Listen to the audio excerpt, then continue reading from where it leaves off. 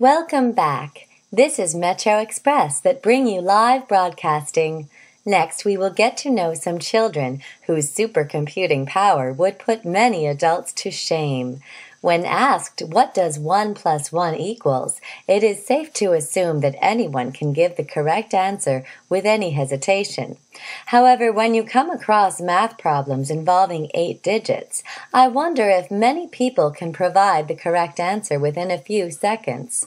I certainly can't, but here today, more than 140 children from across the country possess such capability. Let's first take a look at their posture during calculation.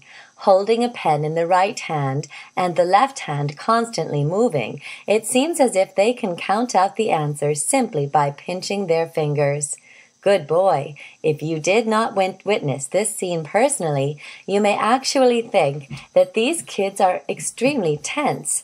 Don't worry, however, because this is only a difference in habit among children. Then again, how fast are these children?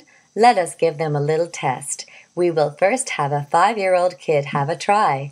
How about 15 plus 20 plus 24 plus 36 plus 48 equals 143 in just a few seconds? By using both hands, this 5-year-old boy's calculation speed is comparable to that of a calculator. Isn't this shocking? What is the secret behind this?